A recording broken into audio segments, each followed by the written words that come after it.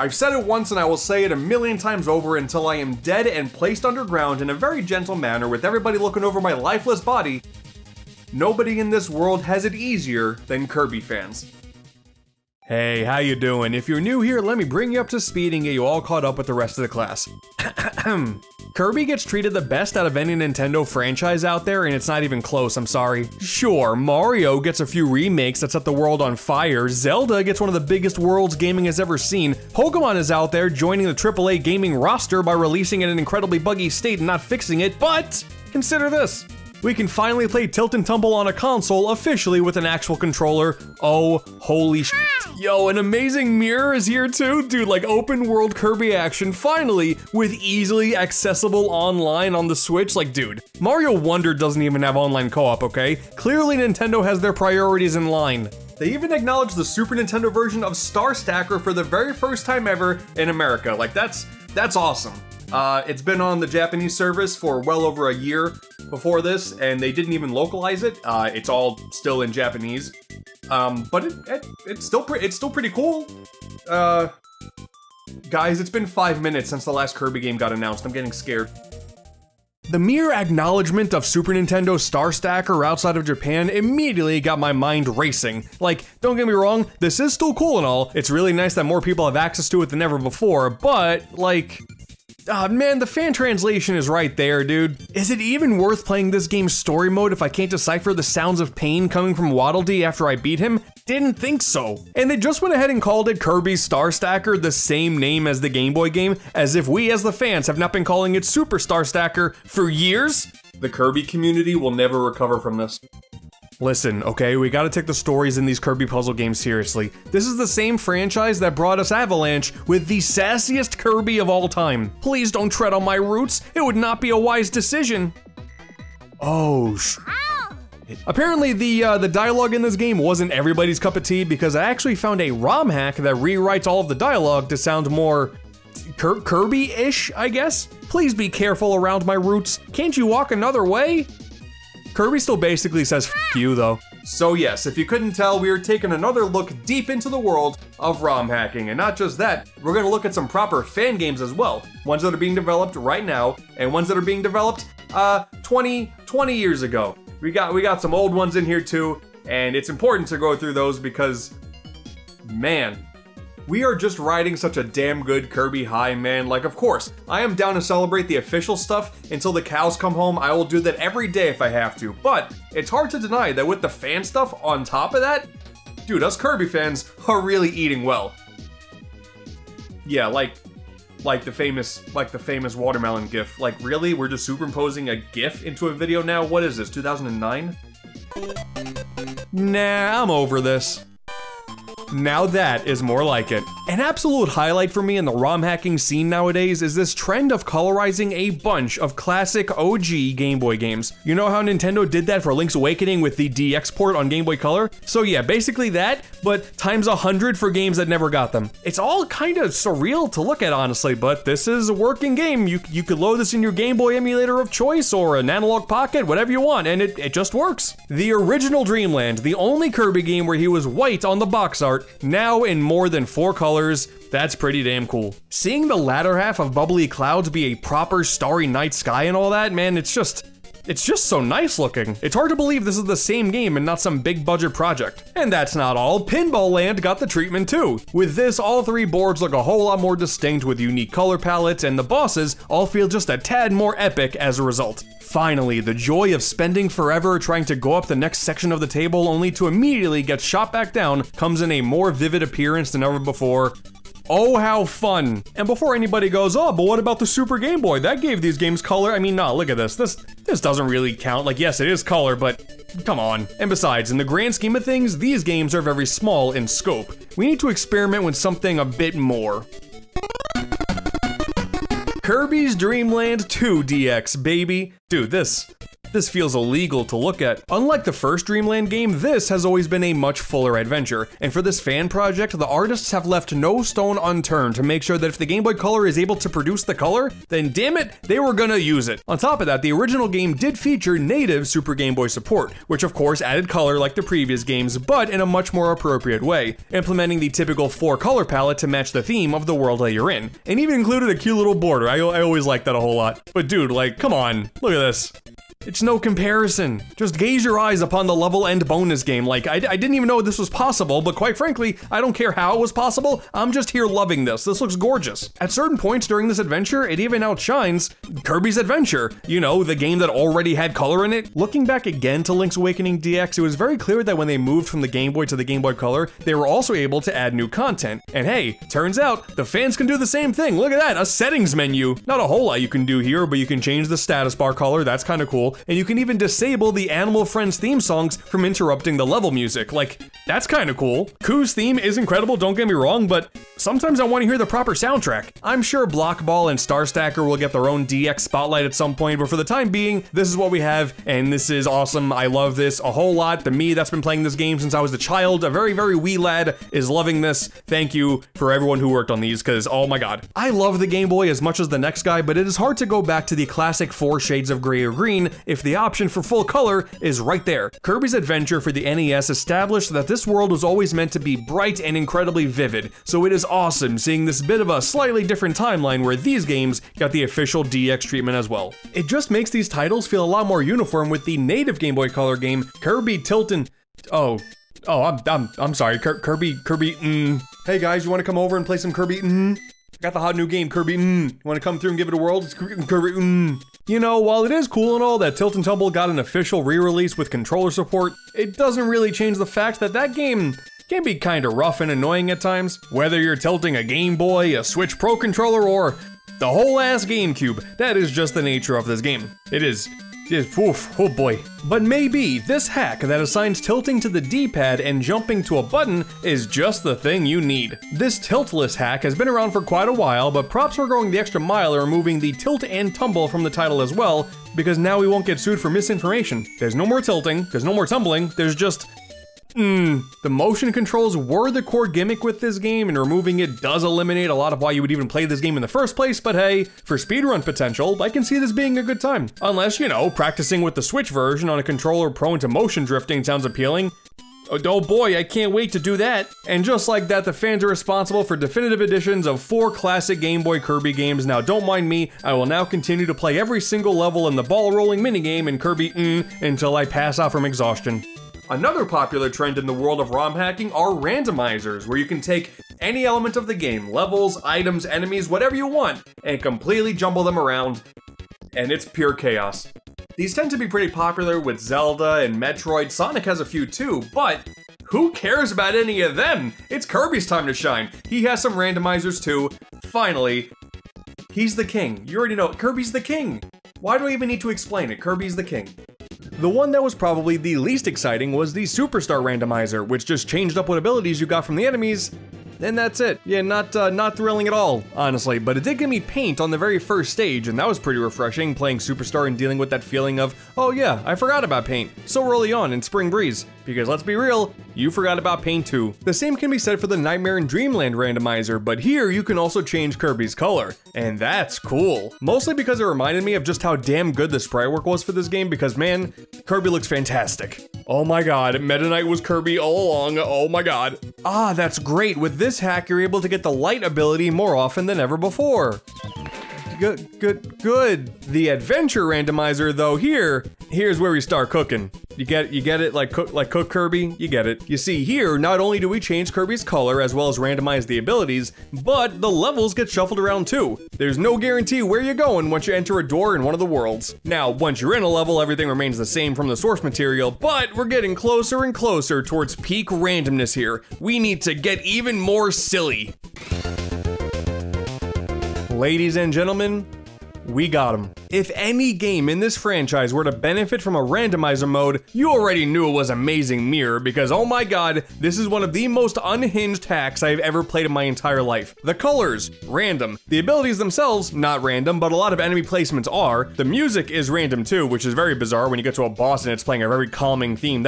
Oh boy, that's weird. And yes, most importantly, the levels are random too.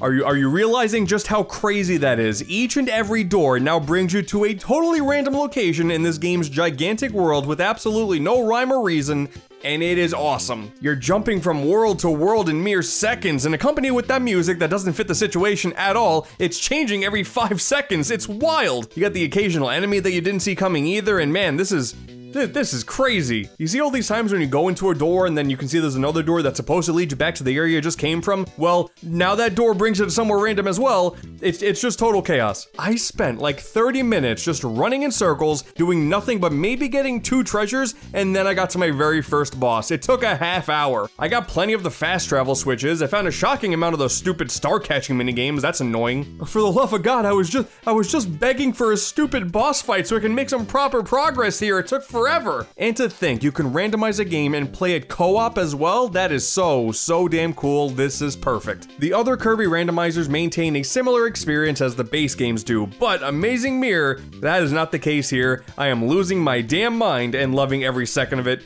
This is fantastic. I don't know how smooth of an experience it is. I kind of went crazy 20 minutes into doing nothing, but man, it's still awesome. Now, last time we did this, Kirby's adventure hacks were starting to show some real potential. Like we had Kirby's Adventure Restitched, which was pretty exciting, stringing every level together in order without ever returning to the hub world, which does lead to an interesting challenge, only because I turned this into a, how long can I keep the UFO ability from level 1, which I found out 10 minutes later was approximately, here-ish?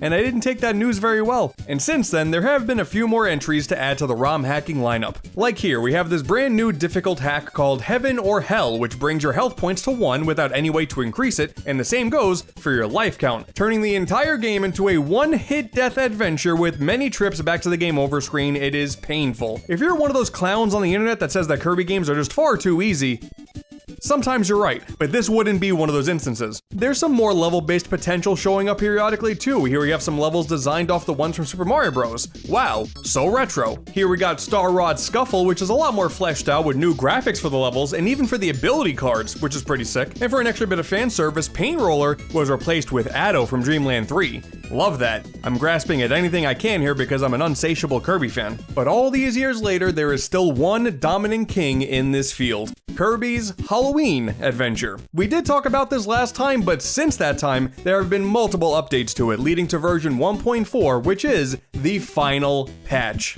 Halloween Adventure is complete. A ROM hack that's actually completed? That's... wow. Not to belittle any hacker out there that's still working on your projects, like, obviously it's no easy feat. It takes many years to get it exactly where you want it, but this one's done. It's a full-blown game, and it's done. That's incredible. Once again, us Kirby fans are eating really good. What can I say? Brand new level designs, brand new enemy sprites, brand new level themes, brand new ability cards that all go with this spooky trick-or-treat styled vibe. This is a proper new game built on the original adventure engine. This is clearly the cream of the crop. The aesthetic here is just so unique. It transcends just being a simple batch of levels because I was always wanting to jump into the next stage just to see what it was going to be this time. I have played Adventure dozens and dozens of times in the past, and it was so nice to play an entire game where every level caught me by surprise. Dude, even when you start the game all the way in level 1, you can go into Kirby's house. You couldn't do that in the official games until Forgotten Land. Like, you can do this now? That's awesome. And the new ability cards, I just love these so much. The new high jump ability card is Superman. I'm Mary Poppins, y'all! Crash is now Bomberman, that's perfect. If you gulp down an enemy with no ability, it goes, I got a rock. But if you got the rock ability, it goes, I got a rock. That's genius. Mike Kirby out here just enjoying a nice stroll. That's pure bliss right there. Oh no. An evil wheel is going after it. Oh god, he can't get out of the way. He has headphones on, he can't hear us. Oh god, no. I want to thank also the hundreds of fans who were so kind to let me know that is actually a reference. The whole wheel thing, that is a reference to the 2010 indie French horror movie Rubber, which is about a tire.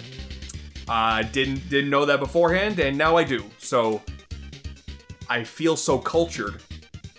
I did also find this one NES hack where you can play as Kirby in Mr. Gimmick, and that's really cool. Mostly because I wanted to talk about Mr. Gimmick for a second. Alright, now I hear all your cries loud and clear. Pixels. The pixelated Kirby games have been getting the fan hack love for far too long. I am happy to say that polygons are finally getting some love too. Check this out, Kirby 64 Wispy's Trials, a set of brand new levels for the Pink Puff's first pseudo 3D adventure. And it is pretty limited, but this means the future is bright for brand new, fully 3D environments for this classic N64 title. The fact that we can get new levels for this game, that's awesome. I mean, let's be real here, there's not a whole lot to work with, but I gotta talk about it, because man, it's, maybe in 10 years there'll be something good, but right now, this is what we got. I mean, like, also, someone ported Bob-omb Battlefield from Mario 64, like, that's kind of cool. Yeah, it's pretty slim pickings for Kirby 64. Really now, it is all about Return to Dreamland, because this is the game that's gotten the quote-unquote pretty damn cool treatment, all things considered. I was kind of hopeful that Triple Deluxe and Planet Robobot would be in the conversation too, but honestly, the best thing we got right now is simply upping the resolution in an emulator and dreaming about what the game would look like with an eventual console port. That's it. I mean, it looks nice. I mean, if this was ever in proper HD, I'm sure it would look gorgeous, but as it is, it looks really cool. Meanwhile, we go back to Return to Dreamland for the Wii and we got... Oh, you see, that's why I liked Return to Dreamland Deluxe so much. It could have been a simple port of what the Wii game looks like, just upscaled. I mean, that's exactly what they did with Super Mario 3D All-Stars. Why wouldn't I expect them to do that with Kirby as well? But no, the art style swap makes things stand out a lot more than ever before. So when it comes time to thinking about some theoretical console versions of the 3DS games, just the idea of getting something in the vein of Return to Dreamland Deluxe gets me very excited. But man, you know what? Even if you weren't into every single graphical change, there's a mod that released immediately after the game came out that removed said outlines. I'd make fun of the people who were so desperate to remove the characters' outlines immediately, but quite frankly, I'm a Paper Mario fan, so I can't be making such outlandish claims. I'm no better. Oh yeah, that was totally a King Dedede tree, by the way. Tree DD. I hate this. I hate this a lot. I was trying to act like this never happened and move on, but I guess we'll talk about it. Without a doubt, it is the Return to Dreamland modding scene that is certainly the most unhinged of the group, to put it lightly. Yeah, man, remember when Kirby rode atop a Dedede at the end of the adventure when you were going up against Magolor? Of course you do, look, it's right there. Oh yeah, that looks about right. This is Kirb. Isn't this the Kirby plush that typically hides in front of people's houses with a knife? Oh no. One mod that really stuck out to me is Galactic Crisis, which not only replaces Meta Knight with Galactonite, but even implements the proper moveset of that character, which is pretty damn cool. This isn't just Meta Knight with a different skin, nah, you can just cause havoc throughout the entire game as Galactonite. That's pretty awesome. This thing's a butterfly, and it's causing chaos. I love it. You can even give Fighter Kirby Jotaro Joestar's hat, giving a whole new meaning to Kirby's bizarre adventure. Shout out also to Kirby's Retro Dreamland. This is just a neat idea. A full graphical overhaul that restylizes the game to be more like the cancelled GameCube game. The gameplay is exactly the same, like nothing has changed there, but considering how elusive that original beta is, it's pretty refreshing to go through the finished product with this new but old coat of paint. And hell, while I'm at it, someone took this idea a step further with a deluxe mod that had new models based off of the character's original adventure appearances. I love this so much. Sadly, I am no Switch modding pro, so I can only enjoy this image from afar, but it looks nice from afar. I'll give it that. Unlike all the stuff that I already know how to do with the Wii version, where with the click of a few buttons, I can... Uh-oh. Meta Knight got fat. You know, I understand, you know, I've come to accept that there are some people out there who, when the first chance that they get, they wanna take their favorite characters and make them really fat, and that's fine. That's your prerogative. It's also my prerogative to see that and want to go get my eyeballs cleansed after this. So that's in the plans. Now, I would be remiss if I didn't bring up the RTDL mod to end all RTDL mods, Revenge of Dreamland. On the surface, Revenge is a straight-up hard mode of the original game, but if you're familiar with the original, you quickly begin to notice dozens of tiny little changes here and there that really keep you on your toes in the best possible way. Level designs, slightly different. The hat designs for abilities, slightly different as well. Hell, on top of that, like in the older games, abilities like Fire or Beam even fully change your color. That's so cool. You then begin to notice that that certain enemies are moving a lot faster too. If an enemy has a projectile, their distance is much longer than before. Dude, I'm out here dying to the first Gigant Edge mini-boss, like what do you mean? The biggest surprise of all to me was that the energy spheres are now in different locations, some of them. While plenty of them are in the original spots, so coupled with the harder difficulty, it's just harder to get to them in general, but a lot of them are placed meticulously behind new strings of obstacles and enemies that are genuinely challenging. It really could have been so easy to just make every single enemy kill you in one hit, and then level designs are introducing spikes everywhere, and then boom, that's the hard mode, but no. There was actually a lot of thought and a surprising amount of tweaking done to make for a genuinely great mod. Well, until I thought, Wispy Woods was dead and, just as easy as he always was, but then, like, he changed color out of nowhere and his attack strategy changed, like, excuse me? This is possible? I'm mad. I'm actually mad. Okay, I'm not that mad. I'm more so upset. I'm just upset. Play this mod with friends if you never want to see those friends again. That is an AntDude guarantee. I hope that when it comes to looking towards the future of Kirby modding, that Forgotten Land gets a bright future, since it is the first big 3D adventure everyone was hoping for after all. I mean, somebody got the game running in 60 FPS almost immediately, which is pretty cool. Not like the game needed it, the native 30 FPS works perfectly fine for this game, but it is nice to see. I'm more of a playable woofy guy personally. Yeah, it's a lot of skins. We have a lot of skins to work with here. Minecraft Kirby, Diamond Sword Kirby, Always Surprised Kirby, Grammy Award winner Meta Knight, because yes, that is a real thing, and I'm so proud of him. Moving Kirby into SpongeBob's Pineapple Under the Sea. Why the hell not? It is just skins at the moment, but man, am I excited to see what idiocy comes in the future. All I'm saying is if you were thinking the original game was missing Shadow the Hedgehog as the true final boss, then damn it, the modding community has you covered. At the end of the day, the exciting takeaway from all of this is while the hacking and modding scenes are still not as robust as Mario or Sonic, there's a lot more happening in a wider range of games now than we had a few years back when it was mostly just adventure hacks and I don't know, Superstar had one thing, I guess, that was about it. I mean, in the last video, I had to bring up mods of Sonic games just to fill up the video time, so we're in a much better spot now. But hey, let's continue looking at some fan projects. Sometimes, if you want the really good stuff, we gotta look beyond simply taking a ROM and modifying it to our will. The world of full-on fan games has been growing consistently for years now. It's bigger than it ever has been before, and that's really exciting. So there are definitely some projects that I want to highlight here, as well as take some time to appreciate where we are now by looking back at where we started 20 plus years ago. Because once again, man, part of me just really wanted an excuse to finally check out Kirby and the Eternal Paradise. From seeing online bits and pieces of what was being built here, I can tell that this fan game was going to be a bit more on the special side. You see, last time on this adventure, I played Kirby's Dream Land Advance, a reimagining of Kirby's debut adventure in the style of an authentic GBA game. This, on the other hand, takes that great authentic style and adds so much more control options to your moveset. This is merely a demo at the moment, but immediately the potential is crazy. The current abilities on offer have brand new moves to work with that really flow well into each other. You can swap between two abilities on the fly now. You got this sick slide long jump combo. This is a level of complexity I feel like Nintendo would never actually do themselves in an official Kirby game, but this is all still done in a way that feels like a proper Kirby game. And it's just a shame there isn't more to play with in this demo, man, because this is going to be good when there's more to dive into. The reality though is that even though I'm so excited to spotlight this game for the first time ever, it does seem like current development has been ceased. It seems like the developer was going through some stuff and hey, it's more important to handle that than making a fan game, but just know this, sir, your contribution to the Kirby fan game field has not gone unnoticed.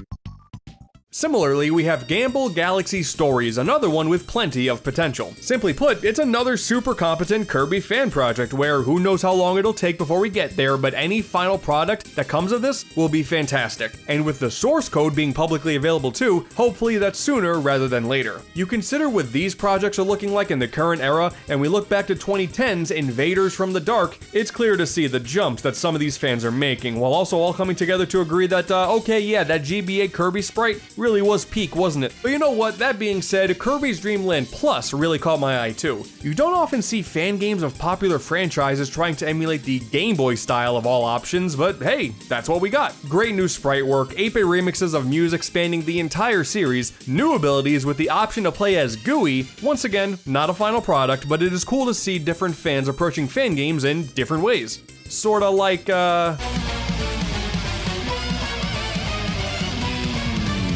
oh yeah, this one's about to be different. Kirby Battle Blitz is a fighting game. And it's a really good one too.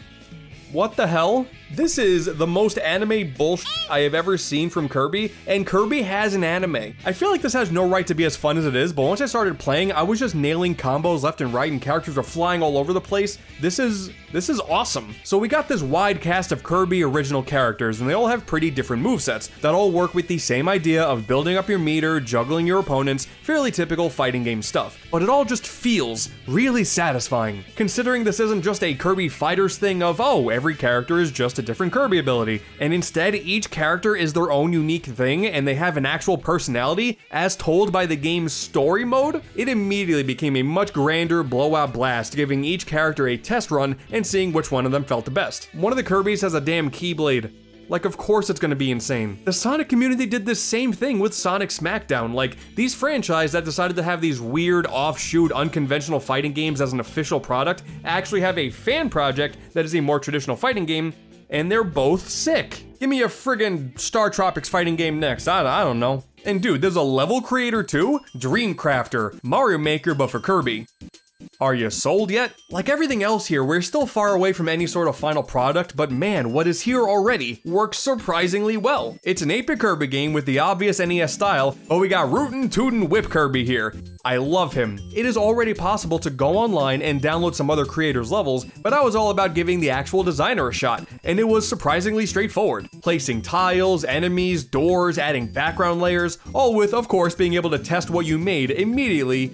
It's really fun. The controls don't feel exactly like a Kirby game. There's definitely some tweaking to be done there, but what's currently here, it's awesome. I know I keep jumping around from franchise to franchise here, but man, Mega Man Maker does the same thing for that franchise, and it's just so cool knowing that the main companies aren't gonna do any of this stuff anytime soon, so leave it to the fans to pick up the slack and celebrate these classic video game styles with seemingly endless content. What more could you ask for?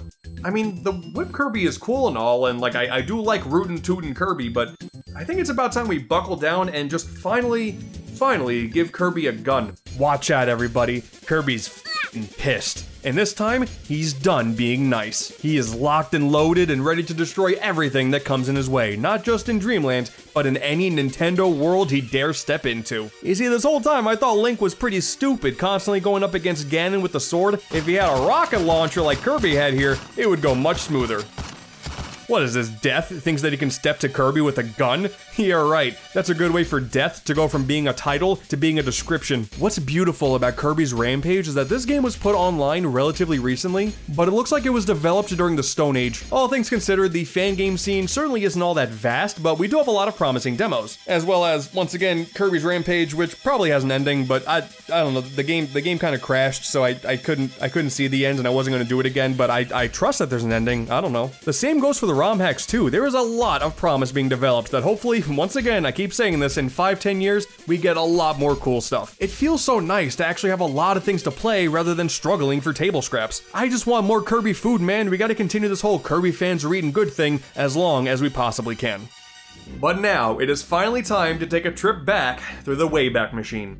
Way back before wikis and AI learning were dominating the internet world, I was taking many trips to this little fan site called Kirby's Rainbow Resort, where one of its main selling points was, hey, this one section here for fan games. It's kind of crazy to think, but I did actually play these games when I was a wee little fetus, and I haven't touched them since, so let's see if they hold up. I mean, they're not gonna, but let's see anyway. Kirby games. Does this title screen have you excited? I remember looking at this when I was a kid and being like, oh man, more than one game in one game? I can't wait to play it. We got a really slow Breakout, a shooting game against Nightmare.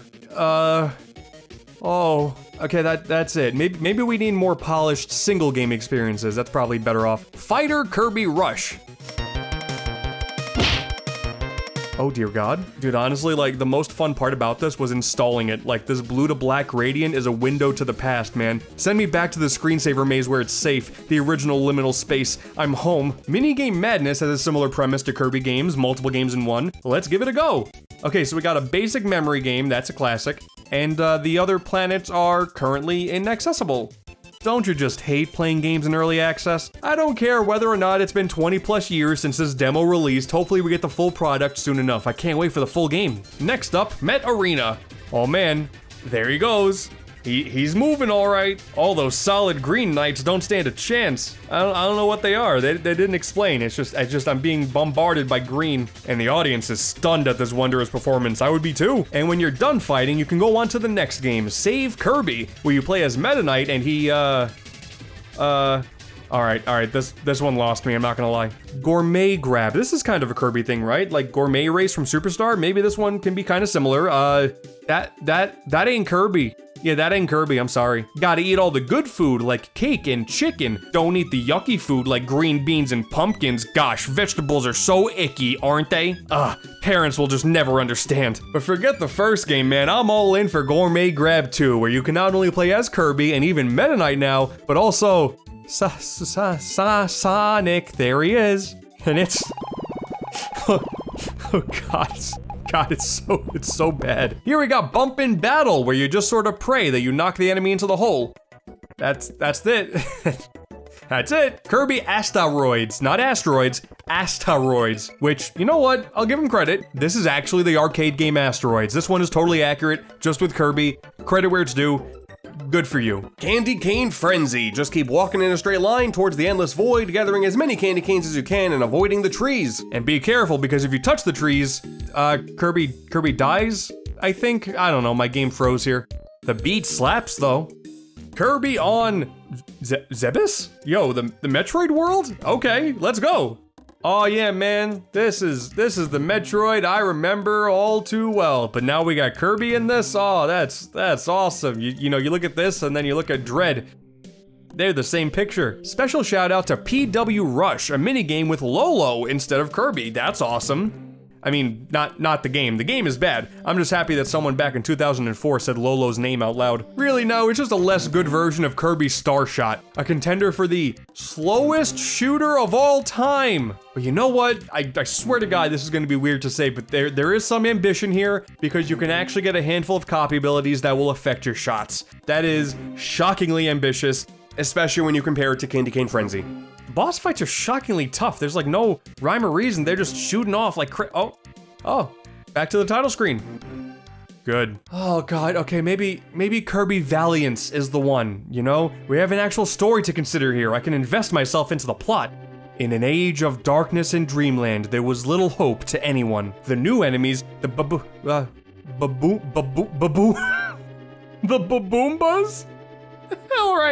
Alright, you bastard Baboombas. You'll never get into the fort if I have anything to say about it. That's probably why they're so angry. Who called them Baboombas? It's like a secret cut cousin of the Goomba family from Mario. You know, they didn't really put up that strong of an offense, but I am getting kind of tired, so I'm just gonna let them have the fort. It's fine. I'll just take a nap here. It'll be fine. All right, there's a story. Everything's gone bad. Everything you can expect. Wow, the Baboombas are evil. Let's see here. If you can kill more Baboomba in this game, you can unlock, different endings. Gaming has never been better than this. Alright, time to answer a very important question here. Am I gonna take the time out of my day? Am I gonna go for the completionist run and succumb to all these urges to do such thing, defeating 70 plus Baboomba to see the final ending of this game? You already know the answer to that. It's no. You can see the video's ending soon, so I'm not gonna do that. They're Baboomba. I'm not gonna kill 70 plus Baboomba, alright? That's silly. Let the Baboomba run the world for all I care. First your jaw is circle, and then you just fill it in with the color black. I guess, there you go, it's a Baboomba. Congratulations.